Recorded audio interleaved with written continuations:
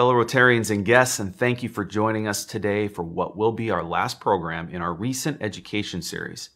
And we are grateful and thrilled to be joined today by SDSU President Barry Dunn and University of South Dakota President Sheila Gestring. We thank them for their leadership and commitment as they lead the two largest universities in our state during this time of immense uncertainty. We will continue to revisit the important subject of education as we move forward, but we do plan to switch to some new and relevant topics beginning next week when we are joined by Governor Kristi Noem for our first in-person meeting since March. Since the Rotary Club of Downtown Sioux Falls went into a virtual environment, we have been planning for our inevitable return to in-person meetings.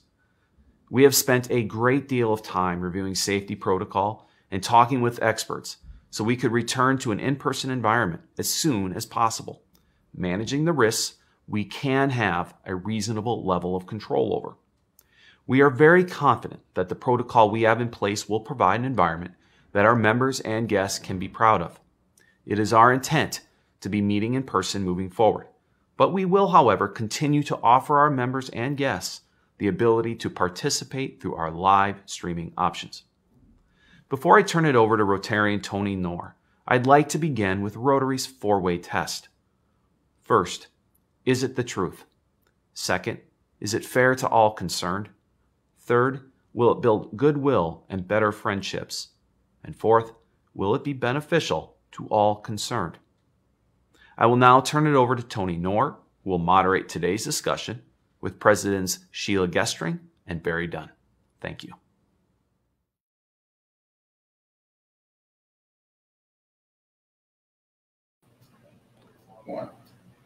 Thank you, President Jason Herbold. I am Rotarian Tony Knorr, and I would like to begin by welcoming back our Rotarians and guests for another virtual edition of Downtown Rotary. As you are likely aware, we've been streaming virtually since April, and all of our archive programs are out on our Facebook page as well as our YouTube channel. Today, we are once again fortunate enough to be streaming from Thinker Studio at 8th and Railroad in downtown Sioux Falls. For Rotarians joining us, you can submit your questions via Facebook, and we will do our best to get to them. We are fortunate to have two very distinguished guests with us this afternoon representing our flagship university, University of South Dakota, President Sheila Gestring, and our first landmark university, our land-grant university, President Barry Dunn of South Dakota State University. President Sheila Gestring is the 18th president of the University of South Dakota, and she took that role or was named president in June of 2018 after serving as chief financial officer since 2010. She's not only a South Dakota native, she's also a two-time graduate of the University of South Dakota, and she is also the second woman and the second USD graduate to serve in the role as president of University of South Dakota. So very pleased to have her. Also pleased to have President Barry Dunn, who was named the 20th president of South Dakota State University in April of 2016. He has a rich academic background, including a bachelor's, master's, and a doctorate degree from South Dakota State University. Also is a rancher, farm operator, published author, and researcher. So great to have both of you here today. Before we get into the challenges and opportunities facing your two universities, let's start by talking about your professional journey. Let's start with you, President Gestring. How do you believe your background and experience made you the right person to lead USD forward? Sure. So it's an interesting question that I get asked by students an awful lot. So what path did you take to become the president of the University of South Dakota? And I've told many of them, when I was your age, this is not where I expected to be. I started thinking that I was going to go work in a CPA firm, be a partner, maybe own my own firm. And I ended up in a car accident. I was fine, my car was not. And so I suddenly had a car payment and needed to take the first job available to me. I ended up in state government, loved it. Really enjoyed the public policy piece of it and the financing and how that is integral to operational decisions. So many roles in state government over the years, eventually landed over at the Board of Regents and in higher education, and I haven't left since. Just the mission in higher education is incredible. To be able to change the trajectory of someone's life in such a meaningful way is a very rewarding experience. And, over the 8 years when I was CFO, I had a wonderful mentor in Jim Abbott. And so I think that mentorship, along with just absolute passion for seeing what happens to those students between the day they start and the day they graduate, is hopefully what makes me a good fit for the university. It certainly feels like a perfect fit for my career. So yeah, well, thank you, and thanks for bringing up mentorship. You talked about President Abbott and the legacy that he leaves.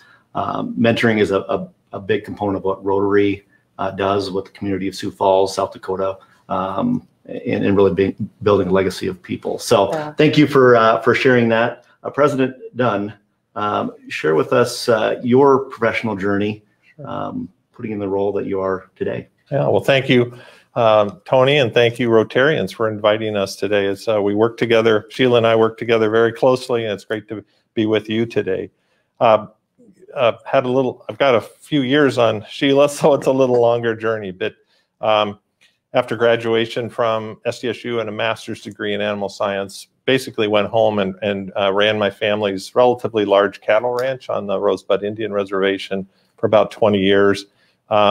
Sadly, my parents both passed away at the same time, and it triggered the sale of our family ranch, and I needed to reinvent myself, so I went back to school relatively late in life and got a PhD and was on the faculty of SDSU. Went to Texas A&M system and taught there for 6.5 years. Came back as the Dean of Agriculture. I loved teaching. It was the most rewarding thing I've ever done is to teach in a classroom. Did a lot of research also, but came back to be Dean of Agriculture, and then 6 years later became president. So as Sheila said, I didn't set out in this to become the president of a university, but I love higher education, just like Sheila said. So it's a wonderful opportunity. Very humbled to be the president of my alma mater. Yeah, well, great. We can sense the passion in both of you. And let's continue along that line in terms of passion. And for our Rotarians, many of them are familiar, might be alum of either one of your schools. A lot of them are familiar with them, but for those that are not, or for those of us that maybe haven't stepped on your campuses for some time, talk to us about what makes, let's start with SDSU. What makes SDSU special, and what separates you from the other universities that we have in the area? Sure. Well, SDSU started as a state college in 1881, but with the Enabling Act of Statehood, was granted land grant status in 1889, and so we serve. Since then, of course, we've served a major role in South Dakota's #1 industry, which is agriculture, and but also engineering, pharmacy, education.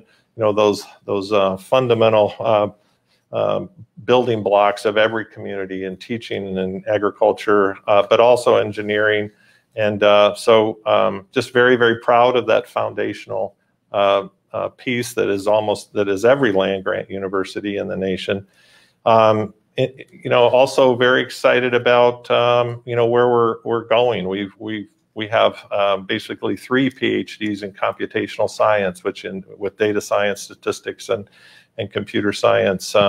We have a new veterinary science program with the University of Minnesota. So really rich history, a fundamental part of our state in terms of agriculture and engineering and nursing, pharmacy, but also now moving into new fields that are certainly relevant as Sioux Falls expands into areas like data science and computational science. So an exciting future built on a strong foundation. Yeah, well said. Well said. President Gestring? So I think the most obvious are probably, we are the state's only law school, we are the state's only medical school, and we also have a very well-known Beacom School of Business. I think less obvious, but certainly what sets us apart and makes us special is our foundation in the liberal arts. And that is true for every school even if it is one of the professional schools, that core education is grounded in the liberal arts. Mm-hmm. And what I tell students when they ask me, well, what does that mean? Liberal arts teaches you to solve problems, to think independently, to communicate, and it really prepares you to innovate into the future, right? Technology comes and goes, but the ability to lead, learn, and innovate never changes. That's critical. And I think that's probably what the Liberal Arts Foundation at the University of South Dakota, that's what sets us apart from perhaps some of the others in the area. Yeah. So. Great. And you talked programming. Let's talk facilities. Yes. For those of us that maybe haven't been on campus recently, talk about some of the investments, enhancements that that schools are undergoing right now. Let's start with the University of South Dakota. Sure. So obviously the Dakota Dome renovation has been a big one. A lot of people were hoping to see that in the fall. Now we're hoping to unveil it in the spring. That was a $26.5 million project and increased the seating on the west side. For those that aren't familiar with the project, that's all now permanent seating. And we also put suites at about a 10-foot elevation, which is very unique for this region. You oftentimes think about suites being at the very top. Mm-hmm. Well, in a dome, in an enclosed dome, we thought it might be interesting to try it at the 10-foot level and leave them open air because it's always sunny and 72 in the dome. And those loges and suites, I know you know, are just incredible. There's not a bad view in the Dakota Dome. There was never a bad seat before, but they're even better on the west side now. So that's one major project. The National Music Museum is another major renovation and expansion project. We added 16,000 square feet. One of the absolute gems in the state of South Dakota, one of the most unique collections of musical instruments in the world. And we are now in the process of putting up casework so that we can make this museum more broadly known and appeal to a more broad audience. We've always had a niche following, but we want more people to have the opportunity to view what kind of gem that project is. Another one in process is the School of Health Sciences. Thanks to the governor and the legislature for their support, and a donor for matching that gift, and the Board of Regents for allocating some funds for us to be able to construct a new building for our fastest growing school on campus. For anyone familiar with the University of South Dakota campus, Julian Hall was not ideal for teaching our students. So we're very excited about that. We'll attach it to the medical school, which is in keeping with the direction of healthcare these days, where it's very much interprofessional, and each of the professionals within areas, physical therapy, nursing, doctors, they need to work together as teams, and connecting those two buildings will facilitate that quite well. So, yeah. Great. Thank you for the updates. And President Dunn, you haven't been standing still in Brookings. Share with us what's happening on campus. Right. Well, we're excited to have the fall that I became president. We moved into the beautiful Dana J. Dykehouse Stadium, which has been just a wonderful addition to campus. And but on top of that, we put a over $50 million addition into our Performing Arts Center. We have a beautiful theater, just dance theater, just an incredible facility. We did that in concert with the City of Brookings, but also had a major donor. Just hope people will come to see this beautiful place. Also built with $62 million of state money, built a new animal disease and research diagnostic lab. And with that facility, which has a biosafety level 3, we're doing 600,000 tests a day or a year on various animal diseases, but now soon we'll be testing for COVID-19. So just an incredible facility to support, again, South Dakota's #1 industry. Also building a $55 million Raven Precision Ag building, which marries agronomy and ag engineering. We have the first we have the first precision agriculture academic program in the nation. North Dakota State, Purdue are following us, but a year from now we'll be in a brand new facility, which is just incredible. Lots of other things. Many people remark that they don't recognize the campus that they went to. So it's a very exciting place. Yeah. Well, thank you both for your leadership and moving forward and providing those opportunities. Let's turn now to a topic that we've covered here at Rotary and has really been on the forefront the last 90 days, specifically since the death of George Floyd. When it comes to race, diversity, socioeconomic status, help us understand the leadership role that USD SDSU either are playing or need to play for us to move forward, so that regardless of a person's background, they can too pursue the American dream. President Gestring, why don't we go ahead and start with you? Sure. So, since 1955, the University of South Dakota has been working on diversity. In that year, the Board of Regents created the Institute of American Indian Studies here at the University of South Dakota. In '74, the legislature ratified that through the code, and since that time, we've had that institute pretty well known for its publishing and documenting of oral histories and supporting Native American students. After the Great Recession, though, it went fairly dormant.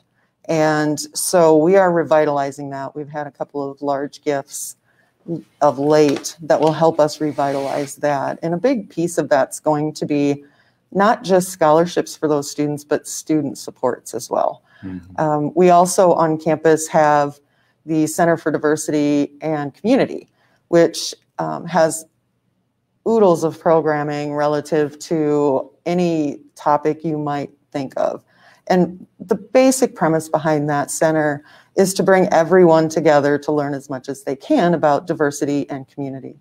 And that's critical. I think recently, as I think 2020, the Sioux Falls School District is projecting about 40% of their students will be students of color and come from more diverse backgrounds. And I think it's incumbent upon our universities to support those students and to provide them opportunities like the Center for Diversity and Community. Another thing is beyond financial aid is mental health as well. And different supports that perhaps we're accustomed to. Students change, and it's not just the diversity, but students in general. I know that my children are very different than I was, and they need different supports.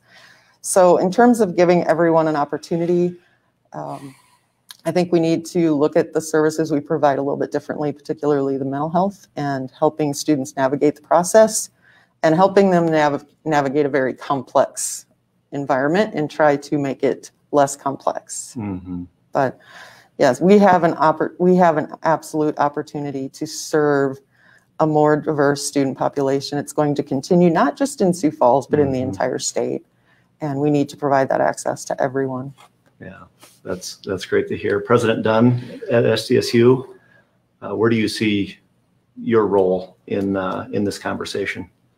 Well, I certainly agree with Sheila. It's our absolute responsibility. When I gave my inaugural address 4 years ago, I called out the diversity in Sioux Falls, and that our challenge as at South Dakota State was to have a student body that reflected that in the future, because without that, we would leave a huge number of very important people outside of society, outside of the economy. So I brought that message to campus as I took the office, and we've worked really, really hard on that. I also called out at that speech the challenge we have with serving the American Indians, as Sheila talked about, and the American Indian students of South Dakota. So basically 10% of the state's population, about 1.5% of our student body. very low graduation rate at all of the public institutions of higher ed. It's just, we're not serving that population. It's hard to serve. So we developed what we call the Wokini initiative, which means in Lakota, Wokini means a new beginning. So we're starting over, we can do better. We built a new American Indian Student Center. We would have had a tremendous celebration this fall that we're going to have to wait on. It's we used almost all donor money to do that. And we also raised nearly $8 million so far towards a $20 million goal of endowed scholarships for American Indian students. Lots of misconceptions about what it's like to be an American Indian in South Dakota. They're great young people. They have all the hopes and dreams as any student or young person, but they have very few opportunities. So it's hard for them. They don't get a myth is that they get a free education. They don't get a free college education. There's a gap there, and our Wokini scholarships bridge that gap. Back to a wider diversity challenge in higher education. Sheila and I worked very hard on a needs-based scholarship for South Dakota. For me, for 3 years, so Sheila the last 2 years. It didn't get funded by the state. So what South Dakota State was, we raised the money privately, and it's called our First Bank and Trust Access College Early Scholarship. And so we're providing basically for free and reduced lunch students in high school, their junior, senior year. We're paying for their portion of a dual credit course. So if they'll take dual credit their junior and senior year in high school, they can earn basically a semester of college for free, and they will come better prepared. And so one of the summer study groups at the legislature a year ago pointed out that free and reduced lunch students have very low participation in dual credit. So we're trying to change that. We're trying to open the doors to higher education at SDSU for minority students. Yeah, that's great. Challenge for us, but really an opportunity, and it's great to hear that you're pursuing that opportunity. And you brought up dual credits. I think that's a perfect segue to this next item I want to cover, and that is the cost of higher education. It's no secret.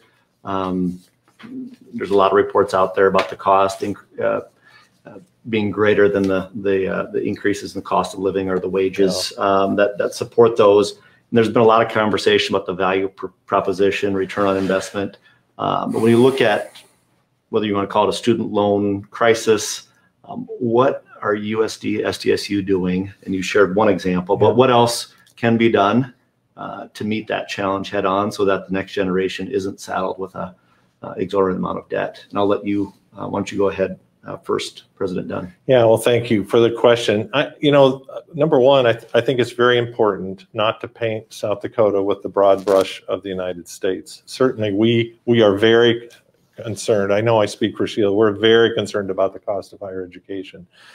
But the only increases we've had, and Sheila was the CFO and I was the dean, are basically the salary increases due to salary policy for our state workers. Nearly 30% of the students at SDSU graduate with no federal student loans. So there's some misconceptions. The average student loan, or the average student debt of our graduates has gone down 6 years in a row. Last year it was $24,500. And that's $1,500 lower than the year before. So, it isn't that I'm not sensitive to the cost of higher education, but so if you average that out, 28% having no debt, and then those that do have debt at a little over 24,000, that's not an unreasonable amount of debt. That's less than the cars that a lot of them are driving, and with and I think the return on investment, if you look at what jobs in engineering, pharmacy, et cetera, pay, I don't think that's exorbitant. So, and it's not a bell-shaped curve. So there's a few students with a lot of debt, and that's a tragedy. Yeah. The worst situation is when they don't graduate and they have a lot of debt. That is an American tragedy. we're working very hard with students. We increased our scholarship awards dramatically over the last several years because of very generous donors. But it's not something we're insensitive to, but it's not quite the way it is in the rest of the United States. Yeah, well, thank you for localizing a national conversation. There's just a lot of information, a lot of static out there. So yep. Appreciate that. Yeah. President Gestring, your work, I mean, recent, it's probably not as recent anymore, but the USD Community College of Sioux Falls, how does that play a role, and what else can be done Sure. to help support those students that are either working or want to come out of school without a heavy debt load? So I think the Community College for Sioux Falls can serve a really important role for students that may not be able to physically move to Brookings or to Vermilion. You know, sometimes you can save some dollars for those first couple years, get those gen ed courses out of the way, work part-time, maybe save enough to then transfer.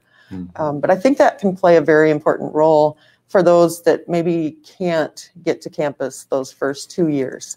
Open up an opportunity for those that today can't necessarily afford to go to our campuses, because room and board separate, 2 households are more expensive than 1, right? One of our challenges, though, is that a community college, a traditional community college model, has 3 funding streams. One is tuition, one is state support, and one is local tax support. Well, the Community College for Sioux Falls only has 1 funding stream. And so the pricing structure in this self-support model, which is set by codified law, we have to be able to recover our costs. That is more expensive than you would find in a traditional community college model. And in fact, not very far across the border, you can find an option that is over $100 a credit hour cheaper. We have to solve that challenge in order for that to really take off. There has to be some additional financial support there for those students, be it in the form of scholarships or direct support to the community college. That's our biggest challenge, is that pricing challenge there at the Community College for Sioux Falls. But just to piggyback a little bit on what Barry was talking about and how cost conscious and spending conscious we are here in South Dakota. Barry and I both, when we look at what we spend to graduate a student, and that's the most important part, right? That graduate, we are both well below all of our peers. I mean, startling numbers below what our peers spend to graduate a student. So that's really important, I think, for our state to understand that we are incredibly cost conscious. You know, we have to remember that in the last 20, 30, 40 years, we've really shifted from what used to be a view of higher education as both a public good and a private good, private individual good. Right now, the way the funding is set up, and they say you spend where your priorities are, we are much heavier on the private individual good, because that student is paying the vast majority of the costs right now. So when Barry and our generation attended college, the state tax paid the vast majority, right? That's completely shifted. Now the students are paying the vast majority. We need to bring that back to equilibrium. And I understand that there is both a public and a private good involved in higher education. And then I think the last piece I want to talk about is, because you asked if it's worth the investment, the return on investment. So back in May, Forbes wrote an article talking about unemployment and is college worth it? That was their headline. And I found it incredibly interesting that perhaps it's not that first year salary, but how do you survive then based on education level during an economic crisis? Well, bachelor's degree students had an unemployment rate of 8.4%. Those with some college was 15%. And those with only a high school degree was 17% unemployment.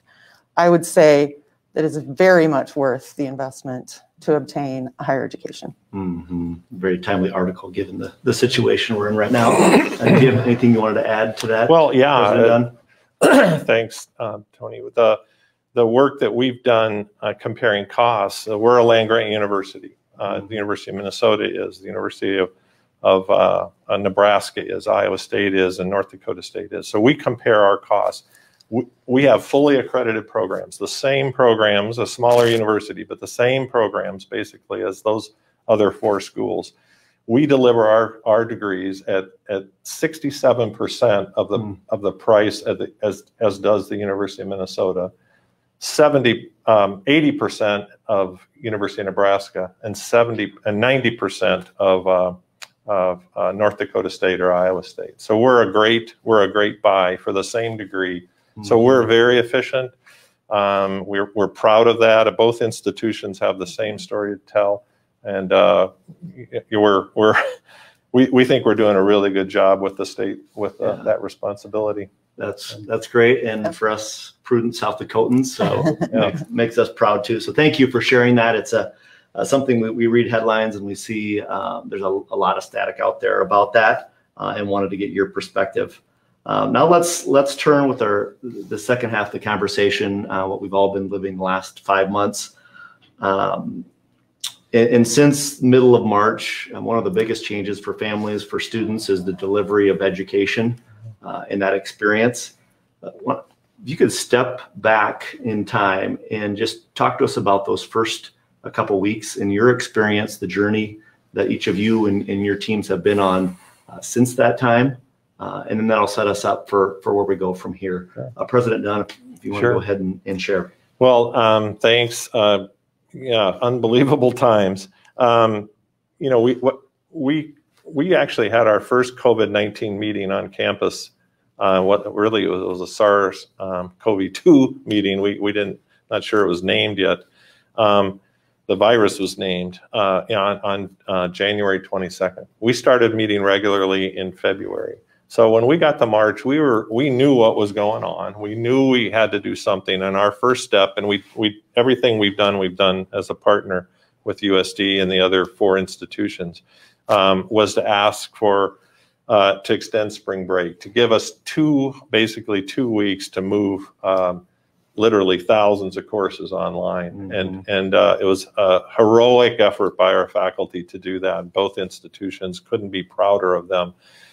And then we had to empty the dorms and all those things. But moving online, very different. There are some courses that don't do well online, and we had to figure out ways with very limited resources how to do that. And we're very, very proud of that. You know, for a long time, we had no faculty or staff that had contracted the disease. And so we were able to do those changes and keep our faculty, staff, all of our employees, and maybe most importantly, those students safe. And very proud of that. So, yeah. How about President Gestring? I just remember back personally, it might have been around March 11th. We were on the floor celebrating the USD ladies winning the Summit League, and then within 24, 36 hours, the world completely changed. Take us back to that, or even before that. It sounds like it was on your radar even before. But what was that experience like? And then how did that prepare you for coming into the summer and fall? Sure. So like Barry, we had a task force meeting very early on in end of January through February. By the middle of March, the executive committee was brought into that task force and met daily for several months. I think we're down now to 3 times a week, which is a welcome relief. But, you know, going back to March 11th, talk about your highs and lows. That was just an incredibly wonderful experience, and my heart bled for those student athletes the next day. And not just the women's basketball team, but all of those student athletes that saw their spring sports removed from them. What a difficult experience, and not just athletics either. We had theater students ready to perform, concerts ready to perform, and all of those experiences had to be put on hold. So very difficult in that regard. You know, and talking too about the pivot to remote instruction. Yeah, absolutely heroic effort by the faculty. Couldn't echo that anymore. But also important to note that that's not how we typically pivot to an online course. There's a difference. We've drawn a line of distinction there. Online are those courses that we intentionally converted. we pivoted to remote instruction in March, which is very, very different. But we've also had time since then to prepare, right? So we have what's called a Center for Teaching and Learning. We've made incredible investments in faculty training and time and given them access to resources so that we're prepared. And not necessarily for a full online pivot in the fall, but we will have cases. We know that. We're going to have cases. And so there will be students that will have to isolate, those that are positive, and then their direct contacts will have to quarantine. And so they may need 2 weeks of instruction. So we provided each faculty member with the opportunity to do lecture capture in the event they have a student impacted by that. So it's not a full pivot, but for each individual student, it might be a 10-day, 14-day experience. And we wanted to make sure that that experience was as quality of an experience academically as we could possibly make it. Yeah. So that's been a big part of it. I just think when you said not all classes are, if you have labs or ag sciences when you're dealing with animals, I can't imagine. But let's go back to athletics. It's the way that a lot of us associate with our alma mater or with the university, and it's a big part of the experience for the student, alumni, and fans. Missouri Valley Conference recently postponed fall sports, and there's talk of potentially looking at that in the spring. Decisions will soon need to be made on what this looks like this winter. I guess take us through, a lot of sports fans that are Rotarians, what this journey has looked like, when you've known, what you expect to see moving forward. Will we have winter sports, spring sports, and will we get to name a South Dakota Showdown champion this year? I'll go ahead and you want to take this one Sure. first, President Gestring? I'll try, and then President Dunn will fill in any blanks. But, so for us, this has been very fluid. The NCAA has met pretty consistently. Our conferences met very consistently. And, as we're moving forward, the testing was a challenge for us in terms of that requirement initially. Will there be spring sports? I don't know. I think back to in March when we did pivot, right? And we went to remote instruction. And then someone asked me, well, you went remote in March and there were fewer cases. How can you open in the fall? Well, we've learned a lot in 5 months, right? So who knows what we might learn between now and when winter sports might start. But we are having those conversations now that the fall sports have been decided. Our conferences will have those discussions. And with everything, it's very fluid. What we know today may change in a week. Yeah. Are you seeing students look at other options for schools that might be playing sports? I'm just you're hearing about some of that. I think some of that has subsided as other conferences have also closed the door on the season. But I'm just thinking, if I'm an athlete and I showed up early for school and then all of a sudden things were shut down. Talk to us about that experience for that student athlete that has really got all the time in the day, but really no practice to go to. Sure. So it's not that they don't necessarily have practice. They still have workouts. It's less time than you might expect in the fall. I've not heard a lot about that, maybe initially, but as you said, as everyone made that shift, then that changed a lot for those students. When we talk to students, and I'm not sure every conference did this, but Barry and I did this, and I know the two of us did it personally, socially distanced with masks, with each of the fall teams. And you brought up football. That one in particular, those students wanted the opportunity at a championship if there will be one. And we knew at that time as a Missouri Valley Conference that enough conferences had punted to spring that there would not be a fall championship. So we brought that student voice to the table as well. If there's a chance for a spring championship, then that's when our students want to play. Yeah, well said. President Dunn? Yeah, it's really tough, and as Sheila said, it's dynamic. Just last week, the NCAA started changing some things. I sit on a NCAA presidential forum. There's 32 presidents on that advisory group, and we don't make the decisions, but we do have our voice heard. And so I represent the Summit League. And all of a sudden, some requirements. You heard a lot about the testing requirement. The other requirement that was basically impossible for anyone to comply with was insurance, that we would indemnify all of our student athletes basically forever. It says a couple of years, but it's going to be forever. And that is really, that is changing. So if the NCAA changes some things, I think we have a chance to participate. But honestly, cases in South Dakota are going up, cases around the United States. The hot spots down south have leveled off a little bit, but this is a really serious virus. So how do you put a group of young people on a bus to one of the hot spots? So when the weekend we made those decisions, when Sheila and I were involved in that, the CDC called out Omaha, Denver, and Kansas City as potential hotspots. Those three cities are where we would be sending students. Is that a good idea in the best interest of the student? We have to keep that in mind. This is not forever. Eligibility is going to be given to, extended eligibility is going to be given to all student athletes. It really does affect seniors the most. That is the tragic part of this. Some really great student athletes will lose the opportunity and might choose to move on in life. But again, let's keep this in perspective. Athletics is really important. You know, we're both big sports fans, but health and safety of staff and students is number one. And we can't assure that right now. That was the point of NCAA, was, can you assure that your student athletes will be safe? Right now, that's pretty hard to do. Yeah.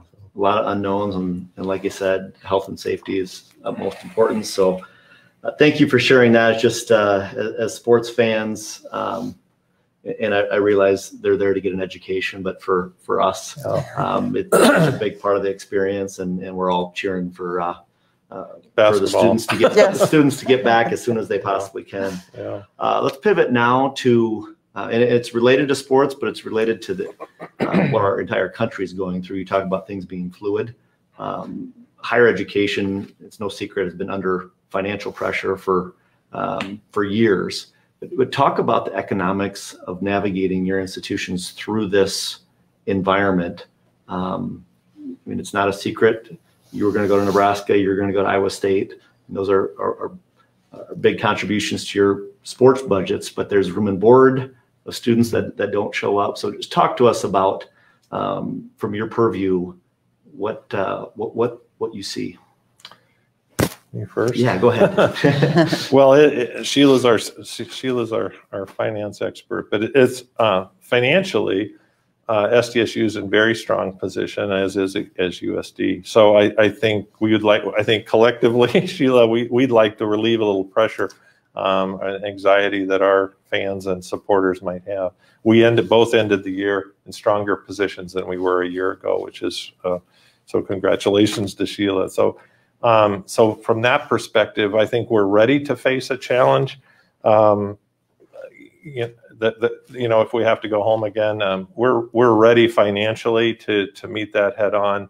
The impact on athletics in particular is really tough because we're keeping those students on scholarship, but we've also dramatically cut expenses because we're not traveling, and traveling for those football team is extremely expensive.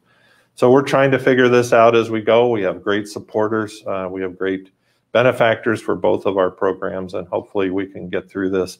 And certainly we all hope that next year will be whatever normal is, but back to full schedules once we have a vaccine and some treatments and things like that. But I feel pretty confident about our ability to financially handle the future.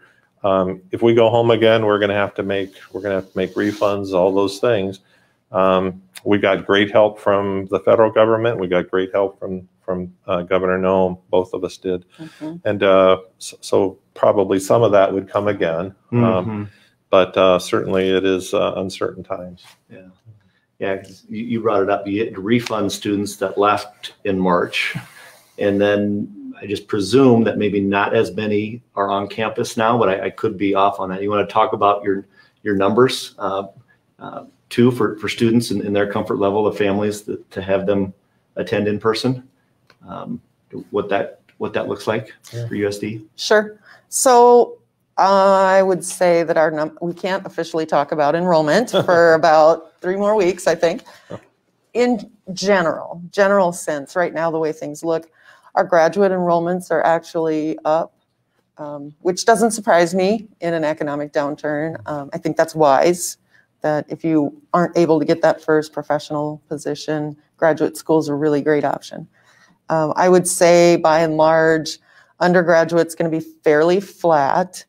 But that would be expected without a pandemic, because as you know, the high school graduate numbers are on decline for a little while here. Eventually, I think in about 5 years, we start to turn back up. But right now, they're in decline. So that would be expected even without a pandemic. So, we really haven't seen a significant number of people choose to stay home. A few, anecdotally, here and there. One thing that was very interesting to me back in May, before we had announced that we were going to go face-to-face, our retention number of last year's freshmen was 6% lower than the year before.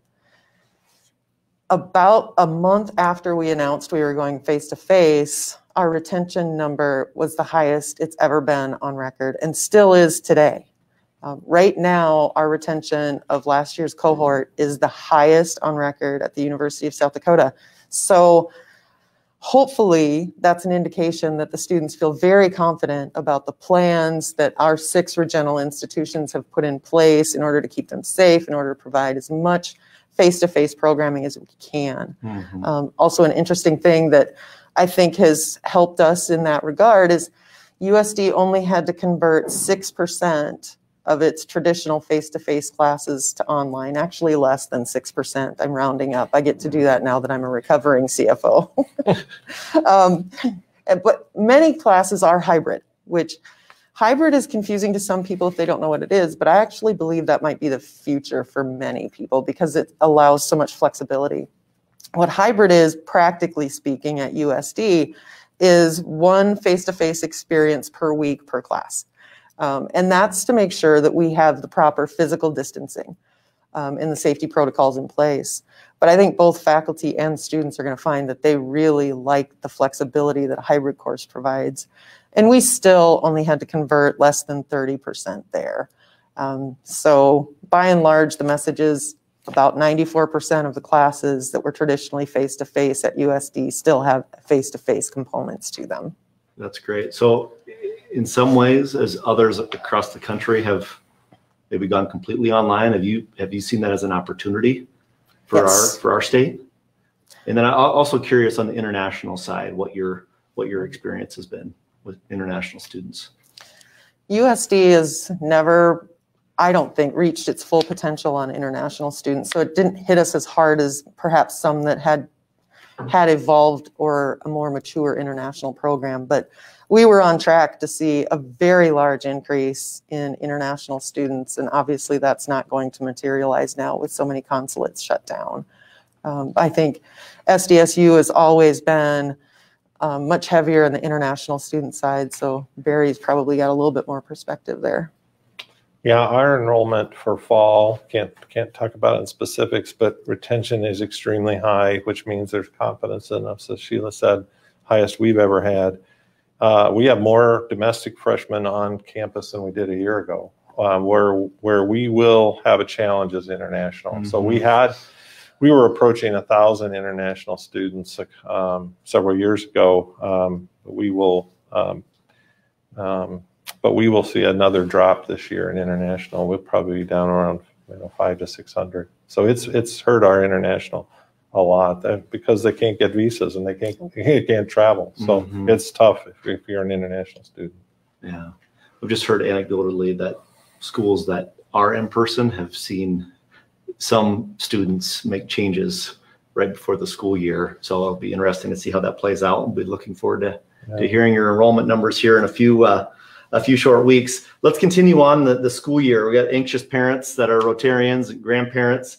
At Notre Dame, University of North Carolina, just a few days into their school year, they moved to fully online. I believe you started just this past Wednesday. So you have 3 days under your belt. Share your experience thus far and your level of optimism moving forward. President Dunn. Well, I think we're both optimistic, but we're also very cautious. Our move online, those first 3 days, we had very few bumps. It went pretty well. Had a few complaints and few hiccups on some of the technology that President Gestring talked about. But we're really pleased from functionally how we did it. Dorm life is relatively normal.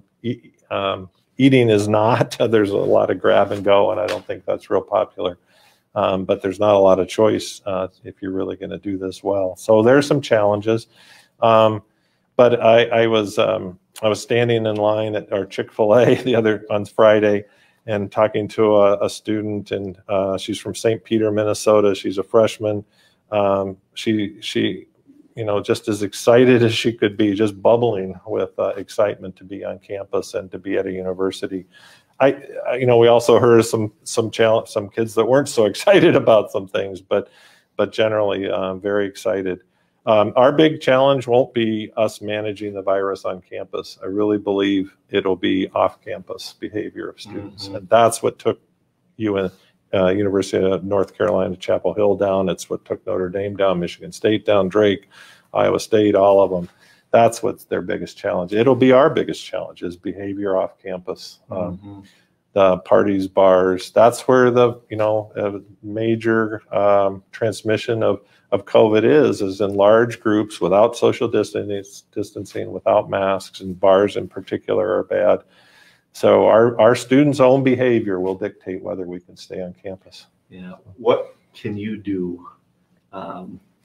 That's a big part of the college experience is the social aspects.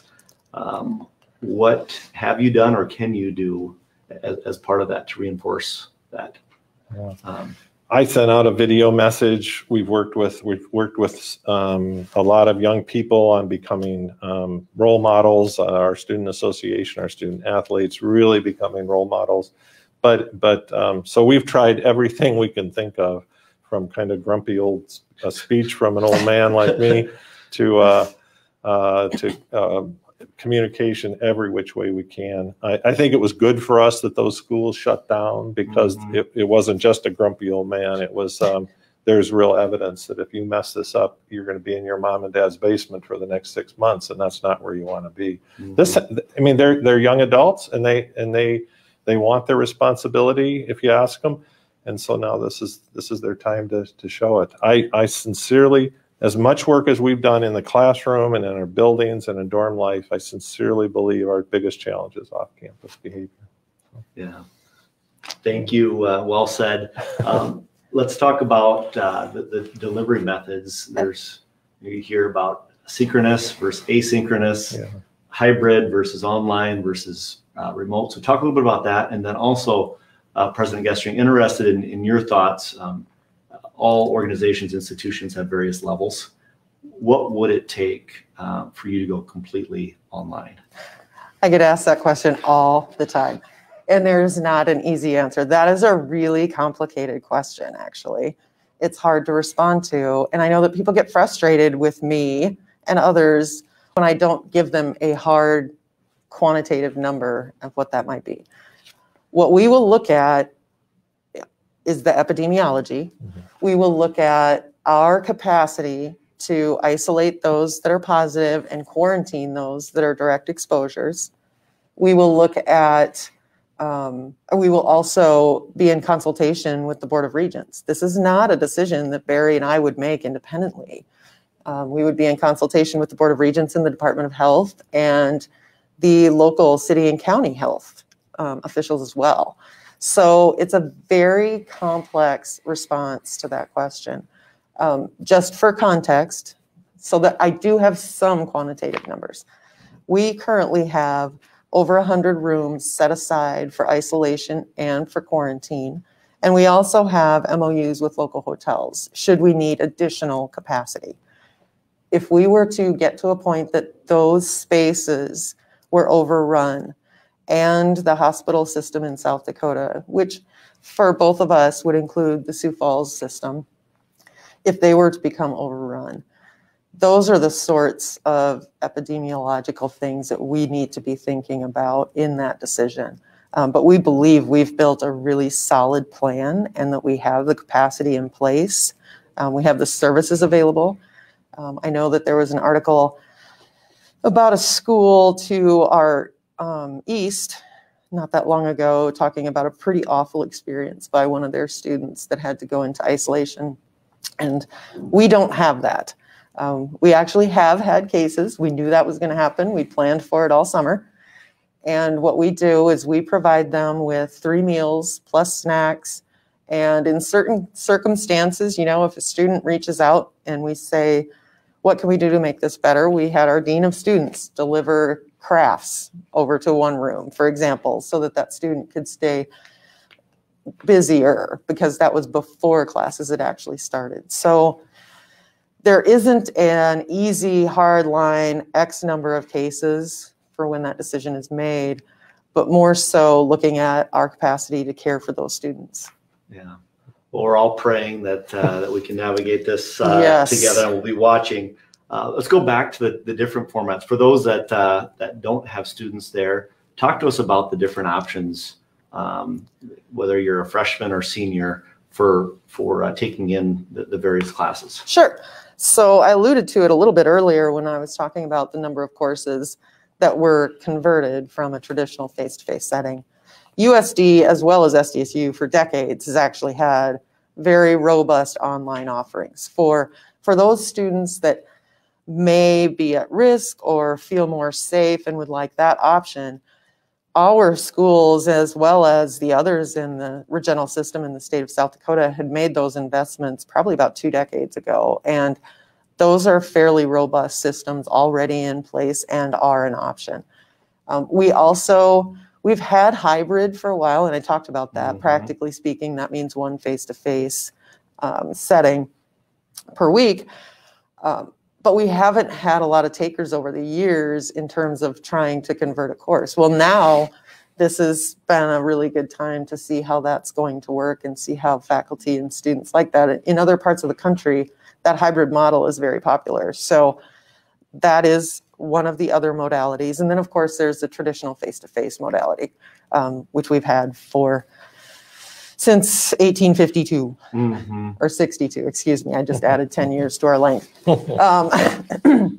So those are the 3 primaries that I would say are available on campus. We did a lot of Zoom in the spring. That is not what we're doing in these situations. It's very different. Yeah, a lot more time to prepare and Yes. ready going in. President Gestring, you've been in your role 2 years. President Dunn, you've been in your role 4 years. If you can pick out 1 or 2 of the top accomplishments that gives you pride, you share that with our Rotarians. We've talked about a lot of things that likely proud of, but what stands above the rest? President Dunn? Yeah, I think for me, it's Wokini. It's that building that relationship with American Indian communities here in Sioux Falls and all across the state on the 9 reservations. You know, there's some misconceptions. Again, I'll pick up on that about reservation life and the impact of those people to our state. Personally, my family's from Rosebud, and my mom's family. My mom was a member of the tribe, and so it's very important to me personally. But 3/4 of the population in the women's prison in Pierre, South Dakota, are American Indians, and they only represent 10% of our population. About 35% of the male population here in Sioux Falls of the state penitentiary are American Indians. This is not just an Indian problem or a federal problem. This is negatively impacting our entire state. If you do the math on what it costs just for the room and board of that many people, it's $30+ million a year. This is South Dakota's long-standing, problem that needs to get solved. And I believe what I can do is education. So I believe that it is what lifts people up, and we're doing everything we can to open the doors to the benefits of education to all the people of South Dakota. And I'm really proud of it. I'm also humbled by the opportunity, and also by how tough that problem is. It isn't that people haven't tried, and I don't work magic, but we're going to work very hard to change the lives of young people in South Dakota. Yeah, well, thank you for that. And President Gestring? Well, I'm just going to preface everything that gets accomplished at USD takes a big team, and there's not one single thing that I ever did individually in the last 2 years. Grateful to that team for everything they've done. If I had to focus on one concept, maybe not one task, but one concept, it would be the student affordability initiatives. So just a couple quick examples of that. We started the Open Educational Resources Fellowship with some faculty. And what that is that's where faculty will look and see if there are free, maybe online or peer-reviewed or very, very low-cost materials that they can use to teach their course. Well, that takes time. So we provided a stipend to those faculty to do that research. And we were able to convert enough courses that will save the students in one semester, in spring semester last year, saved the students over $150,000. That's one semester, and that's the pilot version of the program. Mm-hmm. The second thing we did to help with the cost of books, because we hear all the time about how expensive books are, we moved to sort of a virtual bookstore. And we still have a retail presence where we have the gear and all of the promotional items available that everyone loves, especially for Christmas presents. But now the physical books are no longer on campus, and that markup is gone.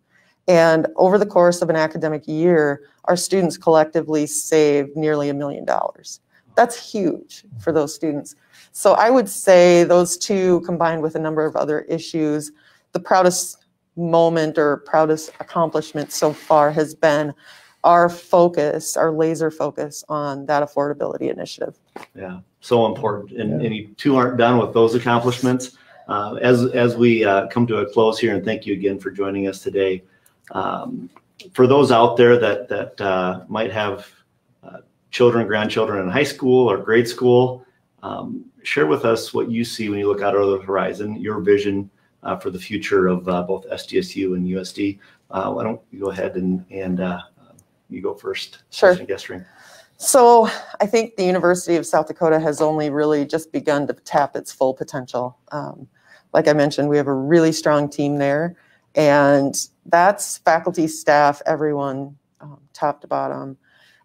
I would say that those faculty and staff are committed to student success, regardless of what that might be. In some minds, it's probably different for every individual student, but they are committed to the success of each and every individual student.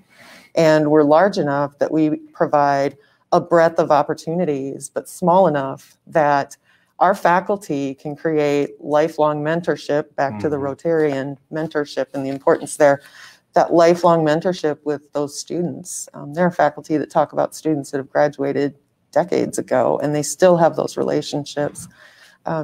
Going forward, you can continue to count on high quality law school. As I forgot to mention, because we were talking capital facilities, the $12.5 million gift for the Knutson School of Law and the scholarships that will provide in perpetuity. High quality School of Medicine, consistently achieving national awards. Every year it's a different one. High quality professional schools, education, business, College of Fine Arts, and just an absolute critical liberal arts foundation that will help them lead, learn, and innovate into the future and for the rest of their careers. Yeah, well said. President Dunn? Yeah, I think it's such an exciting future for these young people, and SDSU needs to be nimble and change and change what we offer and how we offer it. And so data science and analytics and agriculture, all of that merging together to create a very exciting future where farmers, plan on multiple layers of geographic information systems.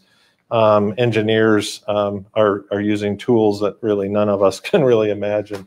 I think that for us to stay nimble and exciting for people, also exploring opportunities. We are recruiting our first class of students into our new rural school for veterinary medicine that we teamed up with the University of Minnesota with. So what's that next opportunity to make help SDSU serve the state is what we're looking for. And so it's precision agriculture, it's veterinary medicine, it's computer, it's data analytics. It's just a very exciting time. So yeah, very great.